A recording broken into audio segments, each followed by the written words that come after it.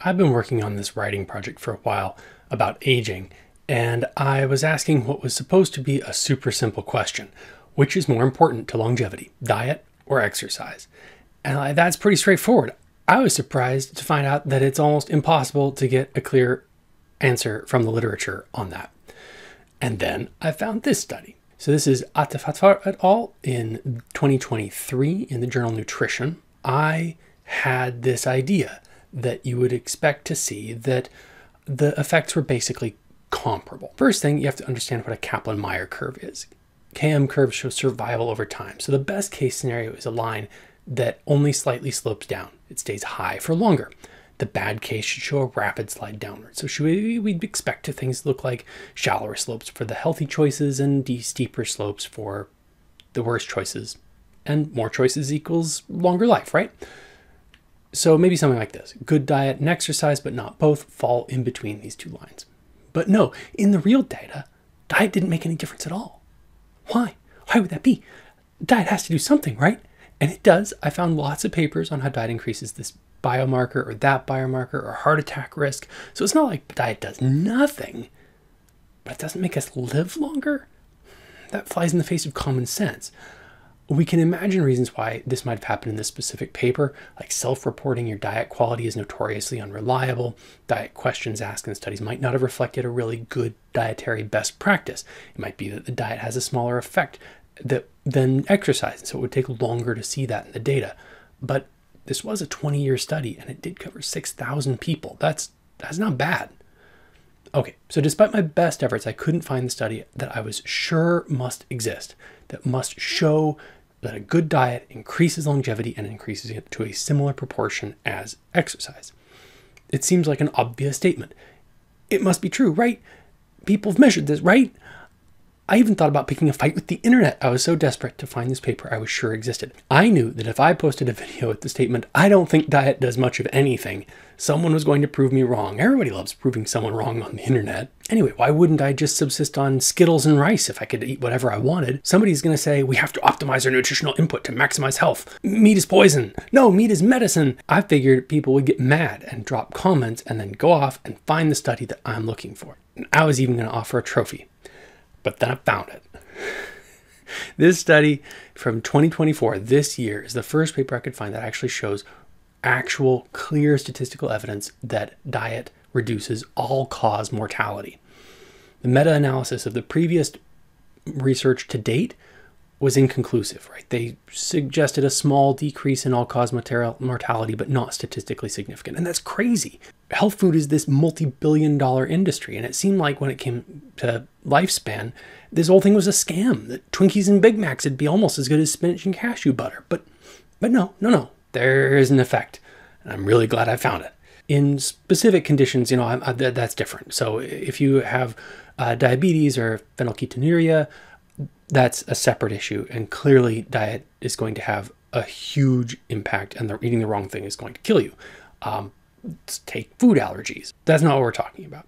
It seems like once you get past those issues, there's a point of diminishing returns. And it sure seems like the effort result curve for diet looks more like a plateau than a hill. And although I did finally find a paper that shows some results, it's a modest impact. Additional nutrients are basically just peed away. They're molecules we can't really use very well. And marketing would make it easy to think that more effort would have proportionately more result. Spend more, get more. But that doesn't seem to be the case. The best evidence for a benefit isn't health food and lots of multivitamins and superfoods. It's the following 9-point scale. Higher you score, the better. A score of 6 or higher is like a 20% reduction in all-cause mortality. Or in other words, you live longer. And the study has its limitations. It was conducted exclusively in women. The effects were not very big. It still had big error bars, but it shows the effect of good diet at 23% reduction in all-cause mortality, plus or minus 7%. That's just basic good advice, right? That's what your mom told you growing up, probably. It's rooted in measurable effects now of a good diet. Other studies show that this diet lowers the odds of cancer, diabetes, heart disease, degenerative neurological conditions. It improves biomarkers for health, like blood cholesterol. These are good guidelines. They're a lot like Michael Pollan's In Defense of Food guidelines. Eat food, not too much, mostly plants. But these guidelines they're just kind of boring. They undermine these sort of big sensational claims by industry, by marketing, by influencers. There's a cultural perception that some foods are sacred and others are sinful, like saturated fat or trans fats or antioxidants or low fat substitutes, low carb substitutes, and they're not nothing. Those can change mortality by that same range, 20 to 30%. I want to believe that eating tons of spinach smoothies is going to help me live longer. I can blend it brown and chug it down. I want to think that's going to have more impact than just, pleasant poops. But the effect size is like, just not that big. It's still worth going after. But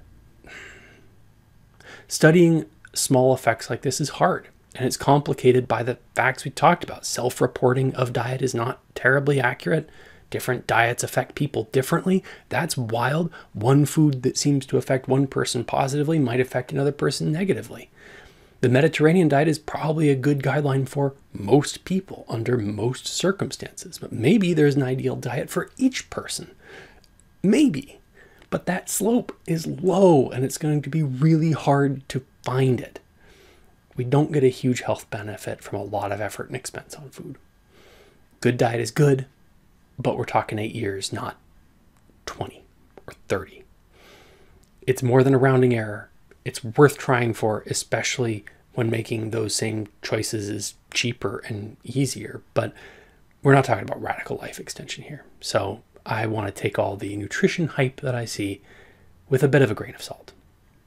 If you want to check out any of the references that I discussed in this, check out the links in the doobly-doo. If you want to see my last video on setting iron on fire, you can check that out here. I'm working on more material on aging and life extension, and if you're interested in that or science in general, I hope you'll give me a like or a subscribe and tune in next time.